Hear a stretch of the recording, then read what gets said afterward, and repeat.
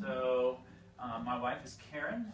We started using essential oils about a year and a half ago, and we loved them so much that we decided that we were going to kind of embark on a journey together and doing a business together, which has had its ups and downs, but much more ups than downs. And we found out we work really well together. And so I wasn't sold on any of it at all. And it took me about a month and a half when I started getting off some of my medications that I've been on for a long time. And I was finally sold, and I said, this stuff's great. I don't know why it's just women at these things, but I need to kind of have a little paradigm shift. Do a little paradigm, at least try to be the catalyst for that paradigm shift, and get men involved in essential oils, because, again, I'll tell you, it's changed the way our family has done healthcare completely. 100% changed it. And I'm not, because I'm not going to get into this, but I'm not crazy. We go to the doctor. We go every year. We do our checkups. We do all of that kind of stuff. But we're certainly more informed about how our bodies work, and some alternative things that even mainstream medicine is accepting and doing today. And so, and I'll get into a little bit of that as I go through the class tonight. This is something I learned. I did corporate training for a long time, and so I learned this little trick, and I want to ask questions beforehand. And I'll put them up on the whiteboard. If anybody has any questions, anything at all that has to do with essential oils or anything at all, I probably will get to it in the presentation, but if not, I can certainly weave it in. And so I found this kind of an interesting way to do it and get questions beforehand, because I know everybody has some sort of a question about essential oils. So shoot, someone be the first one, otherwise I have to. I might even...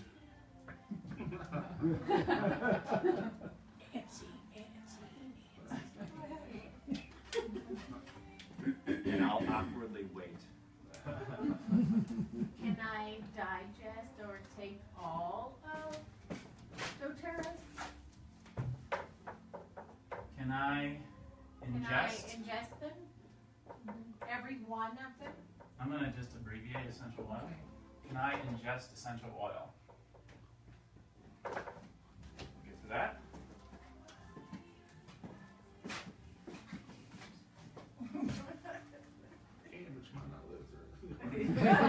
Might not feel good. Yeah.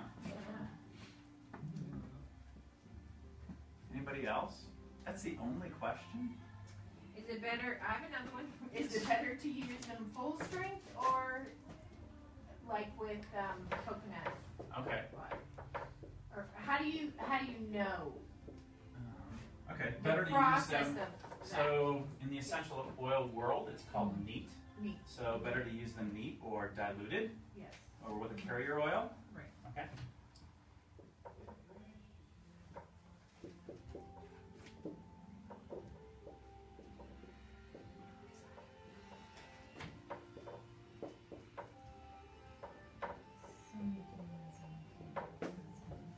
Okay. Sorry about my handwriting.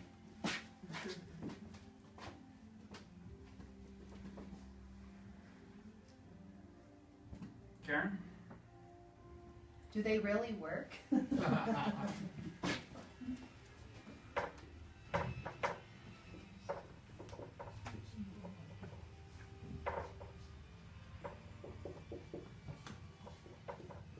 Then you use too much.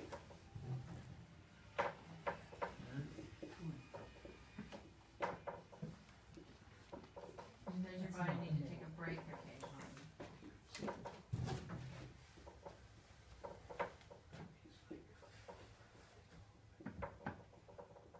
How do they replace medicine? You got the can open, man. How many more words do you want? Without running out of board.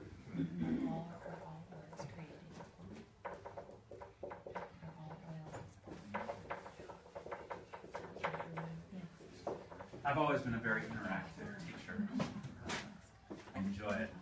And I think you guys will enjoy it more as well. Yes. Dave. Are they all fair trade made type thing? Plants from all over the world. Yeah, where they come from? The sourcing.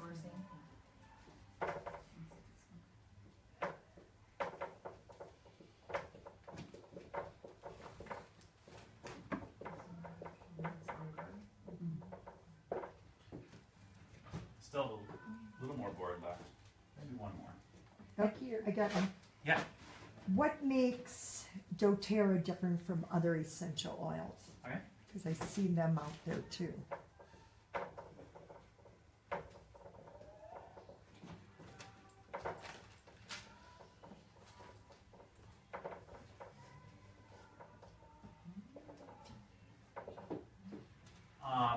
And so, as I go through the class, when we hit on one of these, and when I answer one, I'll just take it off and I'll erase it. So that's kind of the fun thing when I was in corporate training to do. Sometimes people answer the questions themselves, and the folks in training, so that was kind of fun. Any other ones that I don't have up there that you're interested in, I can have Karen write them down.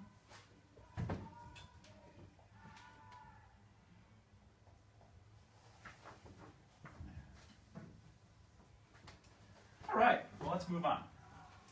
The question that no one even asks is, what is an essential oil? Anybody have any guesses? Anybody have any thoughts? No wrong answers. Actually, no, there are wrong answers. I'm just kidding. Oils There are from wrong plants, answers. or What's that? Oils from plants. Okay, oils from plants. It's the essence of a plant that's been steamed and condensed. Yeah, very good. Yeah, so the essence of a plant. It's actually a waste or a byproduct of a plant. So people sometimes will say it's the lifeblood of the plant. Well, actually, no, it's really the waste of the plant. But it doesn't mean that it's not effective and useful. It's like if we were to equate it to our own bodies, it would be kind of like the sweat. You know, it's necessary, we have to do it. Plants have these things usually for protective mechanisms, or to keep predators away, or to protect the outer layer. There's lots of different reasons that the plant actually has them and produces them, but it doesn't negate the fact that we can utilize those, and we have utilized those for years upon years.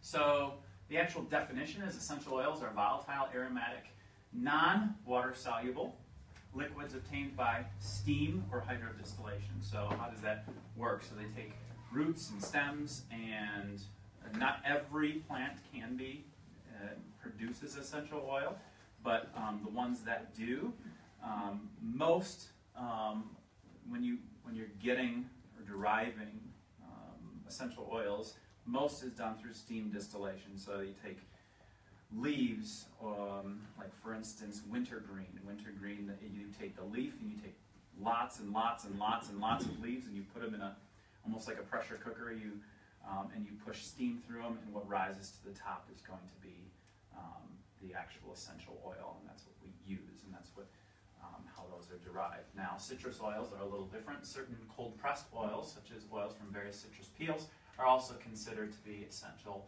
oils for traditional reasons, but the citrus oils are the only non-distilled oils considered to be essential oils. So grapefruit, lemon, lime. So they take the rind of those and they cold press those, and that's how they get citrus oils. That's why citrus oils are a little different. So in the summertime, don't put citrus oils on your skin because they are photosensitive. And so if you actually put those on, you don't want to go out in the sun because you will get burned. So they are photosensitive. So those are the two ways that essential oils, and that's how we get essential oils.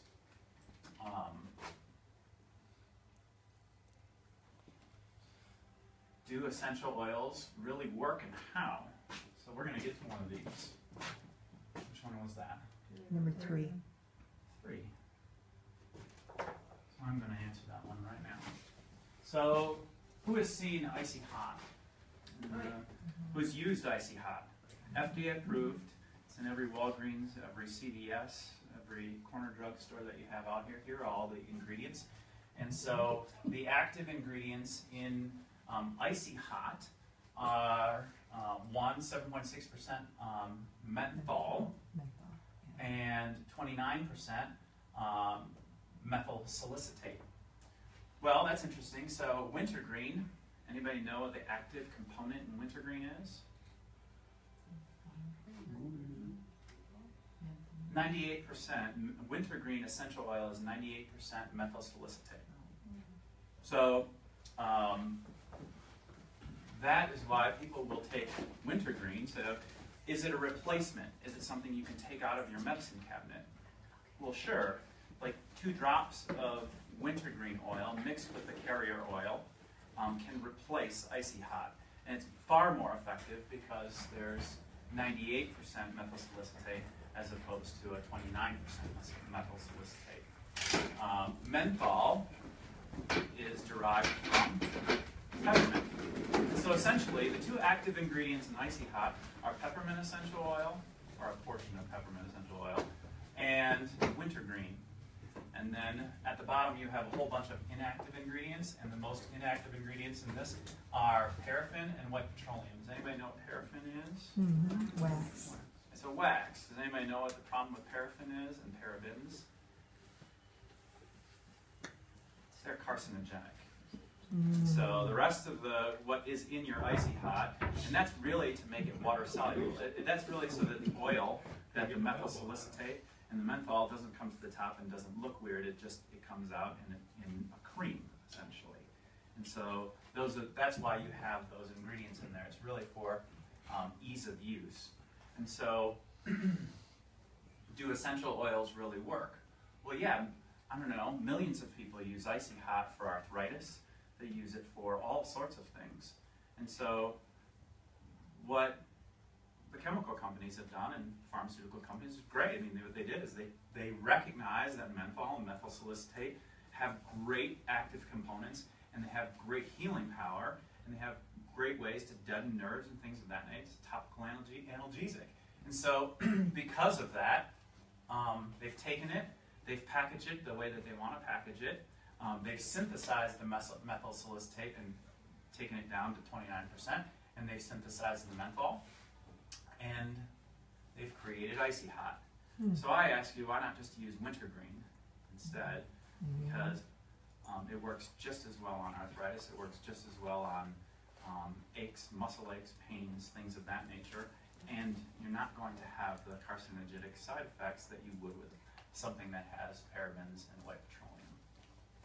So that's kind of one example of that.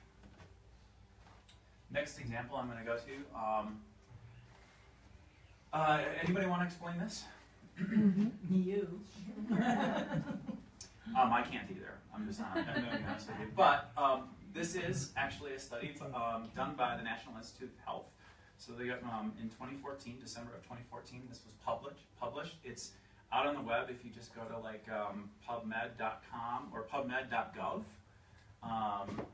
You can look up essential oils and studies on essential oils or studies on frankincense, and I don't know, there's probably 17 different studies that were done in the last couple of years on essential oils and their effectiveness. This one happens to be their effectiveness on bladder cancer. And so they did this huge study along with Johns Hopkins and the National Institute of Health, and they found that essential oils and their constituents target multiple pathways. So this is just kind of a diagram of how they found that essential oils target multiple pathways in cancer cells. Essential oils, by virtue, have cell membrane permeability. So because essential oils, they are derived from plants, our body doesn't look at them the same way that ibuprofen does. Okay, so ibuprofen is an isolated compound that our bodies don't really recognize. A chemical compound our bodies don't really, it's been developed over the last 50 years. And so our bodies don't understand that. frankincense, peppermint, those oils, our bodies have been around that for however long you think the earth has been around. Our bodies have been in contact with that, and so our bodies understand what that chemical makeup is. As complex as peppermint oil, as complex as frankincense is, our bodies understand what that is. And so they have the ability to permeate what's called the lipid layer of a cell.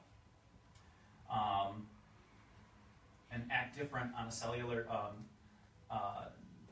targets involved in various pathways. And this is the kind of the interesting part right here. Essential oils increase intracellular, I have no idea what ROS and RNS is, levels, which result in apoptosis. So what apoptosis is, anybody know? Hands? Apoptosis. So yeah, so cell death. So natural cell die-off. That's what's supposed to happen. The problem with cancer is cancer cells replicate, okay? And so when bad cells replicate and replicate and replicate on themselves, that's when you get have problems such as cancer. Now, am I saying that frankincense will cure cancer? No, not at all. But what I am saying is that there are lots of studies out there that frankincense is known to help with cell integrity. Does that make sense? And so it will aid in the natural cell die-off, which that's what you want when you have cancer, is you want to be replicating good cells as opposed to bad cells. And so there's probably been 13 or 14 studies done on frankincense. Certain types of frankincense, by the way. So there are 3 main types of frankincense: Cartiari, Serrata, and help me with the other one. It's on the bottle. Boswellia or whatever? No, that's the actual plant name, like the species name. But there's a. I'll look at it. I'll look at the bottle. It's on the bottle. You know it? No, but it's right here. I have it on the bottle. I should just look it up. It's right here. So there are major health organizations, the government, as well as like Johns Hopkins and major medical institutions as Mayo, that are looking at essential oils and saying, hey, there are some really neat properties here.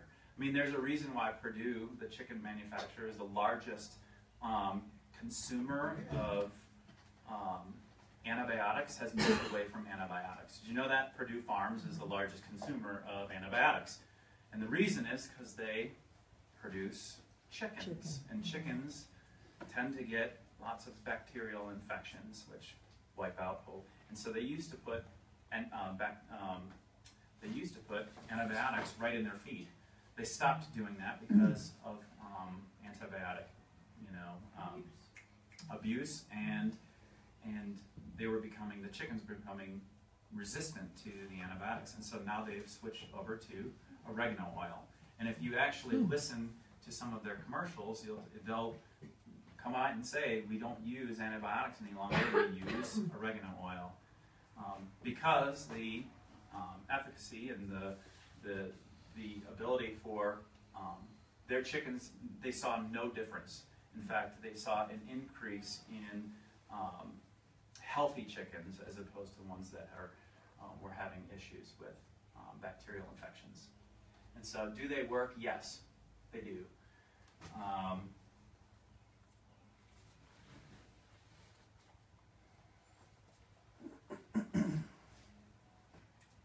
How do we use them?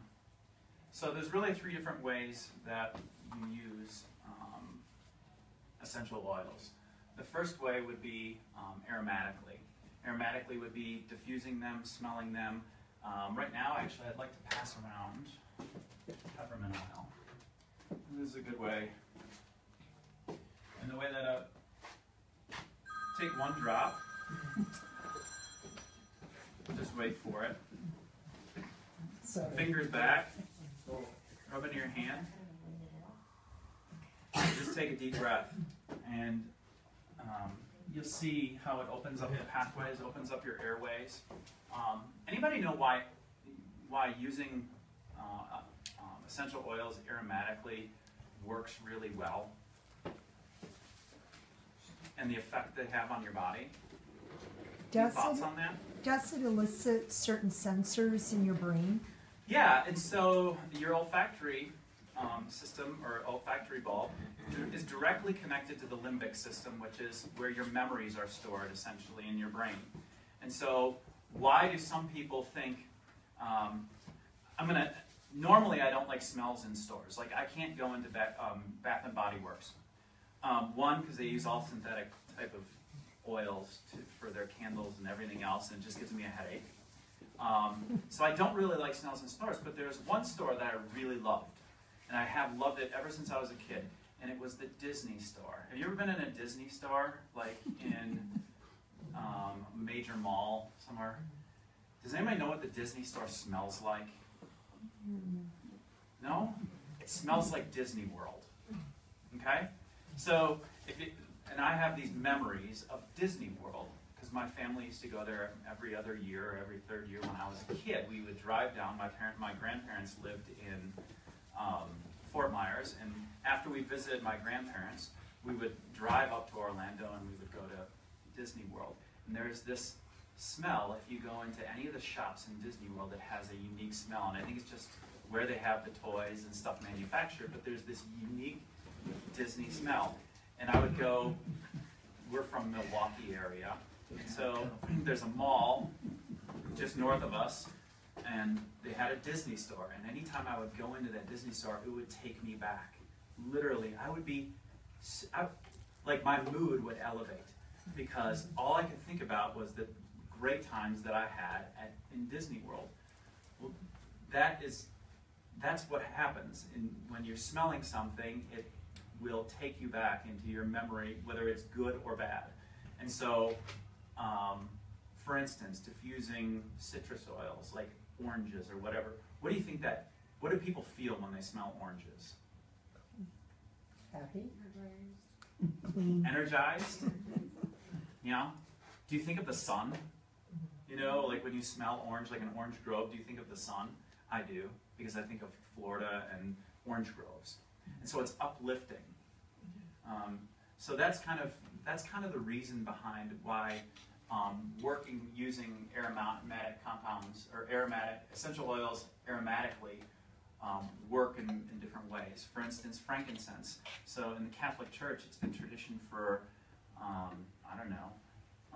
going on thousands of years now to use frankincense. You know, when they take it down the aisle and you can see the smoke coming out of. Well, they use frankincense because it works. It's proven to work with focus. And so they want to do that during prayer time, so they would burn frankincense for focus. It's just known to do that. And so there's lots of different ways to aromatically, or different types of oils that you can use in a school setting or in your house or in your bedroom. Especially lavender is great to diffuse at night because many people love the smell of lavender, and lavender is a very soothing and calming scent. So it helps lots of people go to sleep. It aids in that. Topical use. So this is what we'll talk about, the different ways to use them topically. It's for localized benefits. Obviously, we talked about wintergreen, and we talked about using it with a carrier oil. So anytime you're using an essential oil on your skin, anytime at all, always use a carrier oil. No reason not to use a carrier oil. It's not going to change the effectiveness or the efficacy of the oil itself. What it's going to do, because many of the oils are like solvents and they evaporate very quickly, it allows it to spread and actually absorb into the skin much faster. And so you always want to use a carrier oil. And that can be any vegetable-based oil. So we use fractionated coconut oil. Fractionated coconut oil is basically coconut oil with the fat molecule pulled out, and so it doesn't get white and hard. That's all. And it has very little smell and at all, almost odorless. So fractionated coconut oil, you can use a jojoba oil, you could use a grapeseed oil, you can even use canola oil if you wanted to. but then it's pretty greasy. So you want to use something that's not greasy, but always use a carrier oil when you're using essential oils, and they go much further, so your oils will spread. Any questions on that? You answered that. Which Better one did I to use answer? neat or with a carrier? Yeah, and many of them you can. So, for instance, they are. Wow, why am I having so many problems with words tonight? I don't know, what oil does he use? So, What oil does he use? I know. For instance, Melaleuca oil. Melaleuca oil is great for blemishes, skin blemishes, things of that nature. So you can use that neat. So, like, for instance, if you have a blemish or a pimple or something like that, you can just use 1 drop of it and put it on, right on the blemish. So you can use some, and they're very gentle. Like Melaleuca, tea tree is very gentle, so you can use it if you want to. But if you're going to put it over a large area, always use a carrier oil. Okay.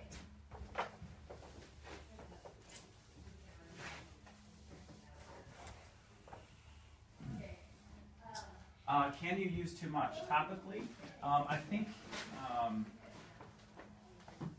do we have that sheet anywhere around, the dosage sheet?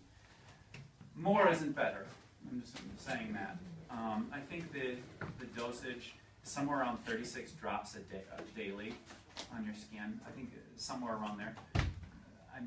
You don't have to count topically, but more isn't better. But certainly every 3 to 4 hours, like if you were using, for instance, anybody with like arthritis, things like that, I would suggest using frankincense, using wintergreen and peppermint together on like a knee or a joint or something like that with a carrier oil. You could do that, every 3 to 4 hours, something like that throughout the day. Don't worry about any droppage or dosage requirements. But 36 drops, I think, would be the most.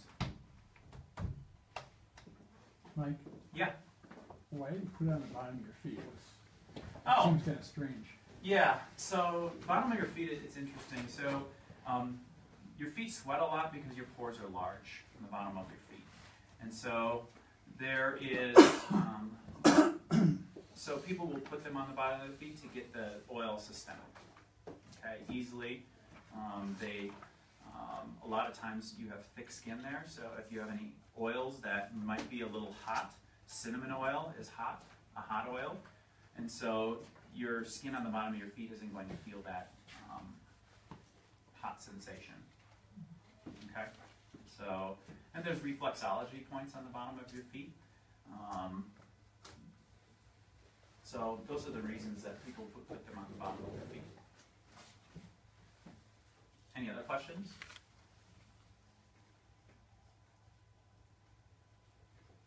Okay. Internally, can you take and ingest some? You can. So, for instance, On Guard, I'll pass it around. On Guard is a immune boosting blend. It has wild orange, some eucalyptus. It has cinnamon, clove. Yes, cinnamon.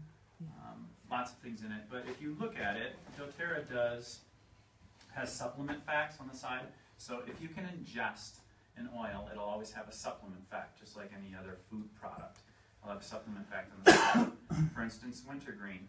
You can't ingest wintergreen. You can in very, very, very, very small amounts. And so you'll see that in some blends, actually, you'll see wintergreen as one of the last ingredients in there.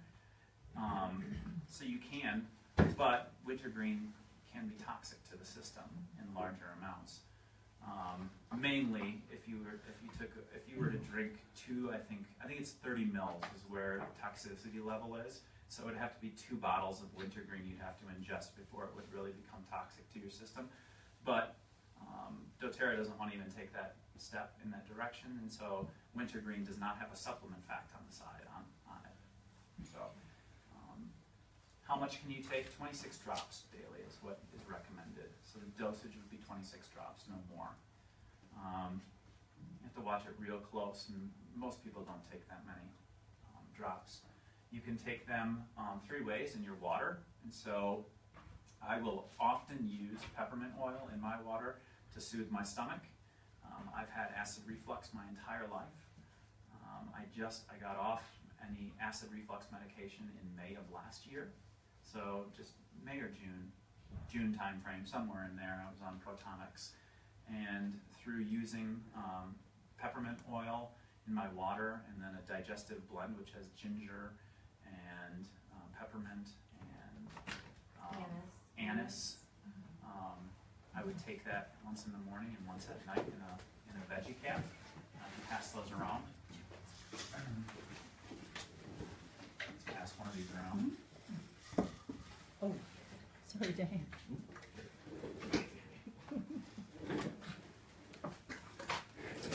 What veggie caps look like, and they pull open, and I would put a couple drops in, and take it down in the morning, and then take one down at night. And I weaned myself off of my acid reflux medication in about a month or so, and I haven't been on it since. So I haven't taken any acid reflux medication. I haven't had heartburn once. So. Ditto. So there are ways to get yourself off of those medications. That's one of the medications that I got off of. One of the reasons that I'm doing this right now. I'm going to go into some of the oils. I'm going to pass them around and just kind of go through some of the things that they're good for and what they'll do. Frankincense. We talked a little bit about frankincense. I'm going to pass this around and you guys can smell it. And here, I'm going to look at the actual ingredients. So, where is it? It's on here. There are 3 different. So this is a blend. Cartiari, Freirina is the other one, and Sacra. So those are the 3 different types of frankincense. The frankincense, true frankincense, is going to be expensive, only because there's only a couple places that it's grown. Somalia being one of them. Omar, so mainly in the Middle East, in very rocky, hill countries, and it is, they get it from the resin of the tree. So they tap the tree that usually are on mountain sides and mountains, and that's how they get the resin, which is then steam distilled, and that's how you get the oil itself. So this is, our frankincense is actually a blend of those 3 different species. Good frankincense oil is going to run you anywhere from $60 for 15 milliliters to anywhere from about 120. Good frankincense. You can get cheap frankincense, but usually it's cut with turpentine. Turpentine is, what you can paint off with. And the reason behind that is because the active ingredient, one of the largest chemical compounds in a good frankincense oil, it's called alpha-pinene. Alpha-pinene comes in a good frankincense oil. That chemical constituent is somewhere between 40 to 48% alpha-pinene. So fairly high. Turpentine, if you do a analysis of the chemical makeup of turpentine, it makes up about 80%. So alpha-pinene, the chemical makeup of turpentine is about 80% alpha-pinene. So they take turpentine, they'll put it half filled with turpentine, the bottle, and then they'll fill the rest up with frankincense, because when you're doing an analysis, it's got alpha-pinene in it, so it is frankincense oil, and it smells like frankincense oil, but it's not frankincense oil. It's mainly turpentine. So that's one of the little tricks when you look at adulterated frankincense oil, like in a store somewhere. That's what you would find. So I'm going to pass this around. You can smell it if you'd like. Has an interesting smell to it. Maybe it'll take you back to your Catholic roots. Mass. Don't know. So what's it good for? So frankincense is kind of known as the king of all oils, only because its chemical makeup is the most complex of any essential oil. sometimes people say, well, can't you just synthesize it in a lab and make it? No, that's the whole point, is that it would cost them more to synthesize frankincense oil in a lab than it is to actually get it from the tree itself, just because of how hard it is to actually create the chemical makeup. So like they can take parts of it, like they could recreate alpha pinene in a lab and then add it to a bottle of frankincense. So they can isolate certain compounds, but you can't actually synthesize a whole essential oil in a lab. It's impossible to do. So what does it do? Cleans, cuts, calms. We talked a little bit about that. That's why the Catholic Church has used it for ages. It's calming. It helps with focus. It supports immune function, and it supports cellular integrity. It has that ability to tell cells, bad cells, to die off. So cell integrity. Lifts mood and awareness. Lavender. Lavender is a very calming and a gentle oil. And I forgot to tell you that frankincense can be used topically, aromatically, and you can ingest. And so often we'll just take shots of frankincense, knowing that it's good for you. It really is good for you. And so you can put it in a capsule. I would put it in a capsule. It doesn't taste very good. But if you put it in a capsule, you put it under your tongue. Or on the roof of your mouth. On the roof of your mouth is great for headaches a lot of times, that and Melissa oil. But if you have migraines, a lot of people will put frankincense right on the top of their mouth. So it can be used both all three ways. And we use it in our home all three ways. Lavender, all things calming. So you use that all the time. There are lots of different kinds of lavender out on the market today. You can get lavender almost anywhere, but most lavender out on the market is not lavandula, it is lavandin. It is a cheaper form, it is a cheaper species, it grows all over the place. And so those are the things that are really important. Now I'll kind of get to that when you're looking at essential oils and what type to get. We'll talk a little bit about that, but make sure they always have the Latin underneath on your bottles, wherever you're getting them from. Because there are lots of different, like for instance, cinnamon oil, right? So you'll see essential oil coming from cinnamon. Most of it's not cinnamon plant. In fact, the cinnamon bark that you can get at the store isn't cinnamon. It's cassia, which is a related plant, but it's much cheaper and easier to get cassia than it actually is to get cinnamon bark. And so you got to make sure that it has actually the Latin.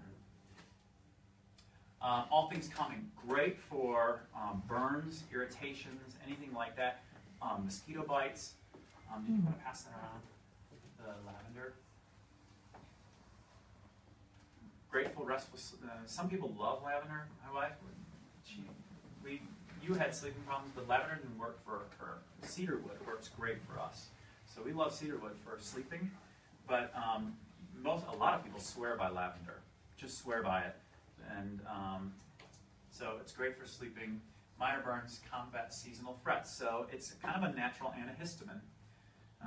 Lavender, so you'll see lavender blends that will include, or seasonal frets or allergy blends that include lavender, lemon, and lemon.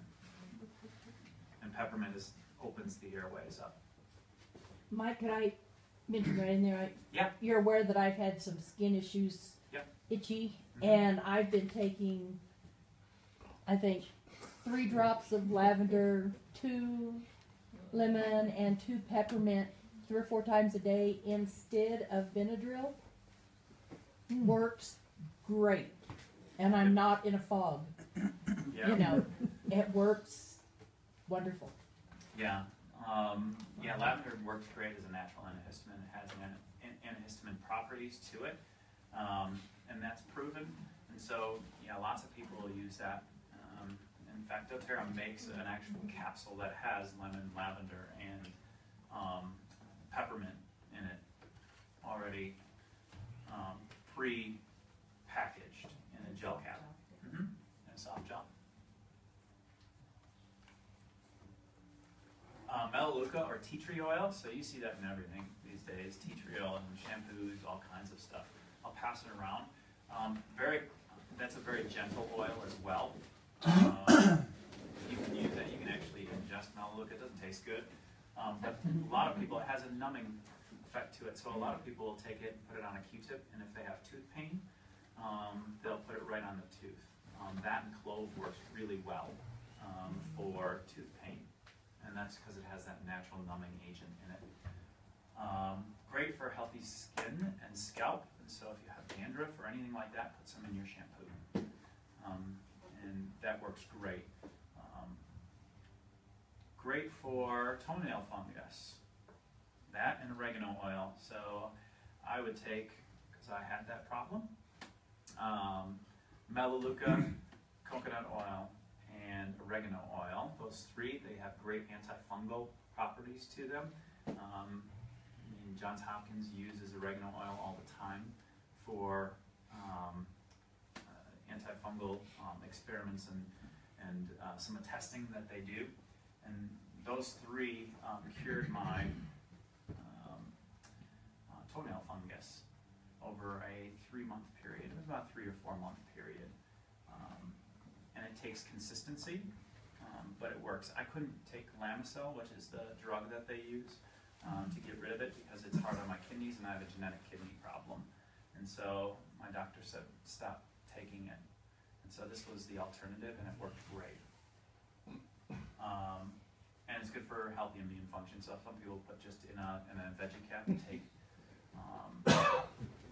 melaleuca.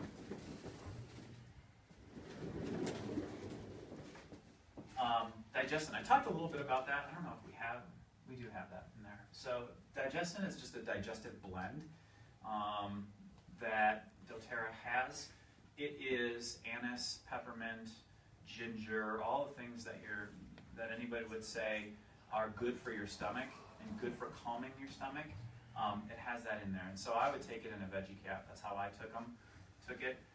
It is amazing for nausea.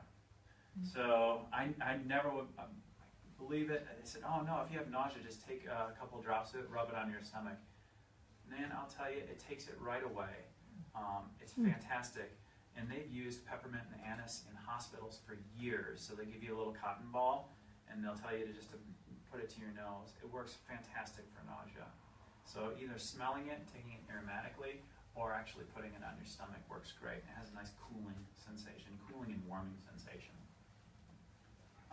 Great for motion sickness. People put it behind their ears for motion sickness. So it's everything digestive. So if you can't go, or if you're going too much, take it internally. It will help.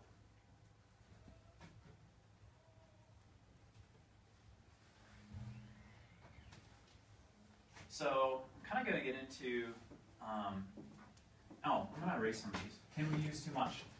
Yes, you can. I think I gave the dosages, right? 26 drops internally, 36 topically, and then you can diffuse, to your parts of the body.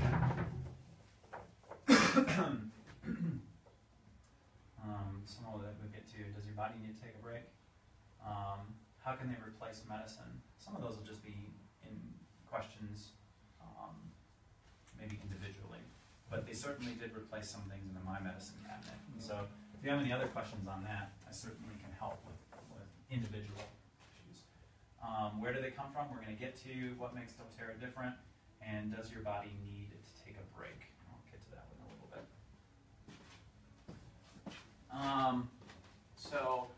Why did we choose doTERRA? Well, I think part of it was when we had lice in our family. So our story with doTERRA and how we got involved with doTERRA and essential oils is our family got lice. And it was a terrible, terrible predicament. It was horrible. I mean, everybody in the family got lice, had lice. And so we had a neighbor that was down the street, and her husband was a really well-known doctor in the area. And she came over and she gave us melaleuca oil, tea tree oil. She said, put this in your hair, the bugs will stay away. And so we did. and it worked. And so Karen looked at it and she said, oh, doTERRA. And so just took note of the brand. We also had another person, another doctor's wife in the area, give us, what did she give us? Oh, a couple samples of something. I don't remember what it was. Peppermint and a few other oils, and said, hey, use this for Mike's headaches, because I got tension headaches a lot. And use this for that. And she gave us the samples, we looked it over, and it was doTERRA again. So we started to look at the company and started to look at that particular brand and why doTERRA. Why were two doctors' wives giving us this doTERRA brand? And so, so as we get in, so that's why we chose doTERRA amongst the other research that I've done. But why doTERRA? So this particular pie shows us essential oils, or oils as a whole, the essential oil market. So the vast majority of essential oils are synthetic, or just isolated compounds that smell like peppermint. So, for instance, like lavender. What makes lavender smell like lavender? Well, it's a chemical compound called linalool. And so what they'll do to make your fabric softener or any products that say, hey, look, it's a lavender scented, they'll take linalool and they'll put it in detergent of some kind, and it'll smell kind of like lavender, usually much stronger than lavender. The real lavender, it'll smell much stronger, but that's how they do it. And so most of the market, anything that goes in candles and in all kinds of things, it's all synthetic essential oils. Then you have a small amount that is food grade. And so things that like, these would be absolutes or extracts that you would see in your toothpaste, or that you would get in salad dressing, or anything like that. They have food grade oils that go into those. They have no medicinal benefit. Most of them are synthesized, but they are safe to be ingested. And so they are food grade. Then you have a small amount that are therapeutic grade.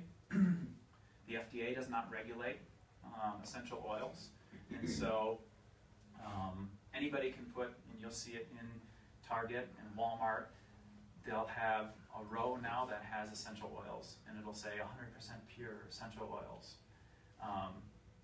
And so you'll see that they'll be therapeutic grade, and that would be considered therapeutic grade. And doTERRA kind of went above and beyond, and they created their own standard, which is certified pure therapeutic grade.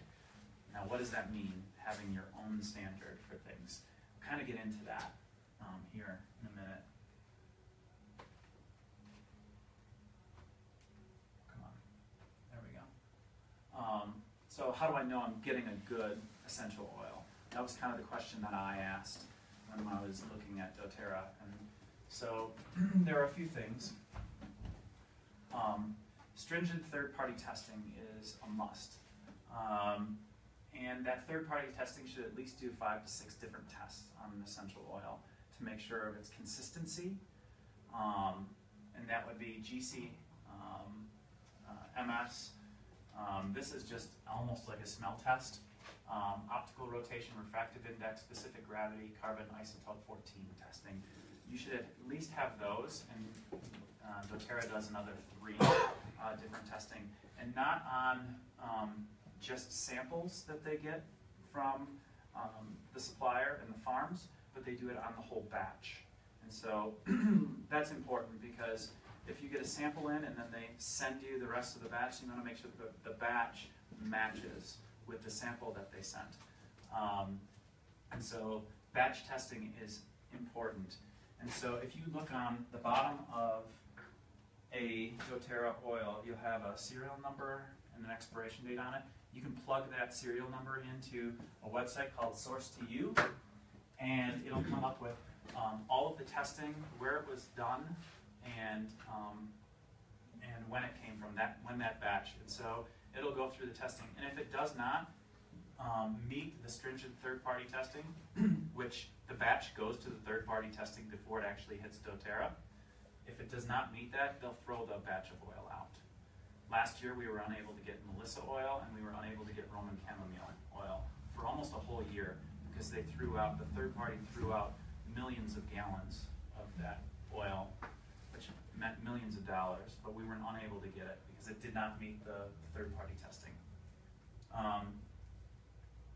Where are the plants grown is important. For instance, lavender. Lavender grows best in France and in Bulgaria, actually. So those are the two places. The climate is best, the soil is best. It's just like growing grapes, you know?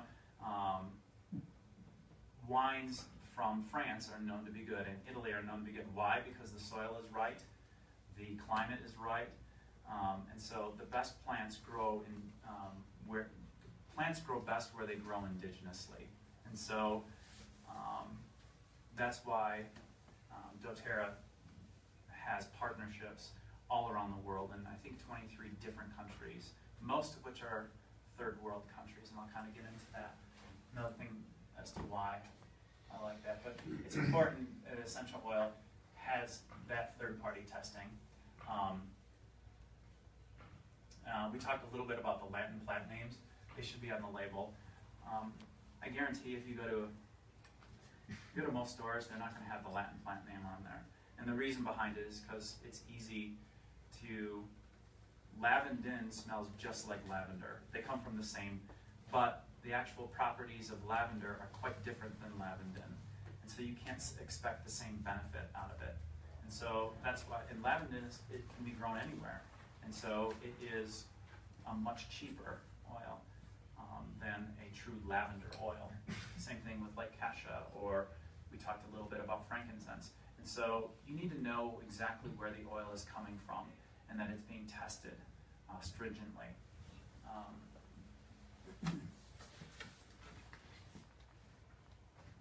Another thing that really kind of spoke volumes to me is co-impact sourcing. So if you were actually to do a Google search on Forbes and doTERRA, Forbes did a huge spread on what they call co-impact sourcing. Because oils, plants, they get these plants that grow indigenously. Most of the countries that they're getting them from are depressed areas of the world, third world countries.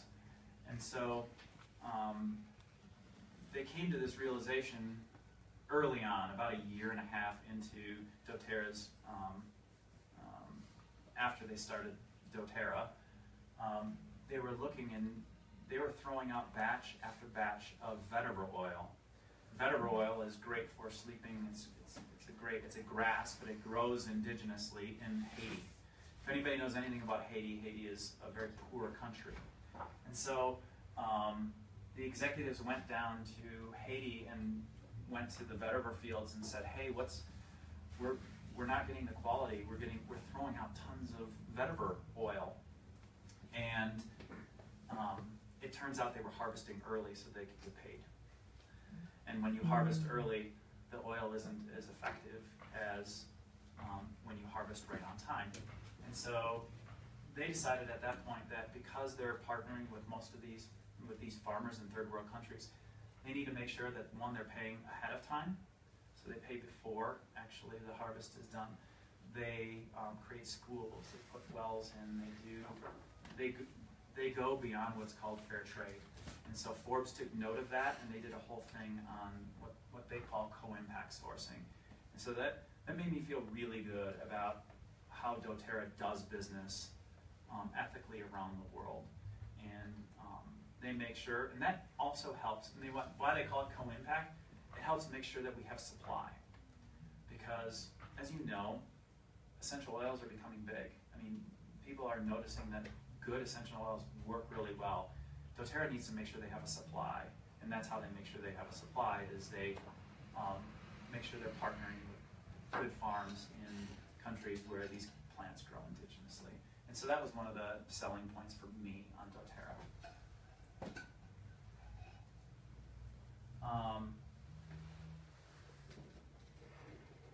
How does doTERRA work?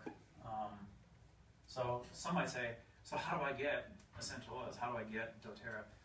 As you can tell, we don't really do a whole lot of sales here, but how do you get oils into the home? doTERRA works kind of like a Sam's Club or a Costco. So you pay $35, and that's your membership, and you buy it wholesale. And some people would ask, well, how do I keep wholesale? Do I have to buy every month? So you have to buy one product every year to keep that wholesale pricing. So whether it's a lip balm that's $4 or $3, I don't know what they call it. How much the lip balm $5, is? I think. Whatever. So if you pay that, you keep your wholesale pricing for the whole year, or if you get a kit or whatever it is, or you buy 5 bottles of oil, it doesn't really matter. But you have to buy one product in a calendar year from the time that you sign up. And so that's how doTERRA works. You can also buy kits, and there's all types of different kits for all different types of needs and all different types of budgets. And so when you buy a kit, they waive the price of the $35. So you don't have to pay the $35, you just get the membership when you get a kit. And so this is the only time that you actually buy below wholesale. So you'd be buying below what I pay for our oils. So if anybody has questions, feel free. Yes? What's the average shelf life? Some people will always say, oh, essential oils will last forever, but they don't. You'll go through the bottle before it's gone. I think it's like 8 to 10 years shelf life on essential oils, and that'll go down if you keep them in a very hot environment. So you can freeze essential oils, they will freeze. Like peppermint will freeze. So the cold isn't going to bother them, the heat will bother them, and that will, it might be 5 years or 4 years if you keep them in your car at 130 degrees, something like that in the summertime. But no, they don't really have much of a shelf life. They do have an expiration date on the back of them, and that's just required, that's all. And mostly for any of the ones that you can ingest, they have to have an expiration date on them. And it'll tell when they were bottled as well when you go to source to you. Any other questions? I think the citrus oils don't have that long a life, do they? No, citrullus are a little, because they will go bad, but it's still about 5 years on those. And I don't know what the actual dates say on the back of them, but this is fennel, 2021. So they'll last longer than that, but I know they have to have one on there. Any other question? What didn't I hit? Oh, does your body need to take a break? No, and you know why? So your body, people will say, okay, well, antibiotics have, you can become resistant to antibiotics over time if you continue to take antibiotics.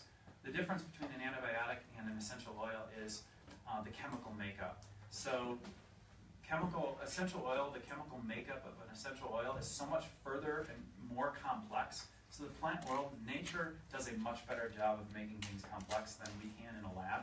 And so your body cannot really get used to it. I suppose if you took, I don't know, clove oil over a 10-year period, maybe your body would build up some resistance to clove oil, but usually not a concern. So no, your body, you don't really need to take a break. Now, however, can you be allergic? Can your body have a reaction to an essential oil? Yes, of course it can. I mean, people are allergic to all kinds of grasses and all kinds of things, so there'd be no reason that your body couldn't have a reaction. So discontinue using it if you do have a reaction to it. Use something else. So, but yeah, your body can have a reaction to essential oils. Any other questions? Man, I'm right on time. It's right 8 o'clock. I did really good tonight. You did really good. On time. I'm not saying I did on the content, but Good timing anyway, Mike. thanks. Good content too, bro. Thanks. Any other questions? Thoughts? Hit all of them.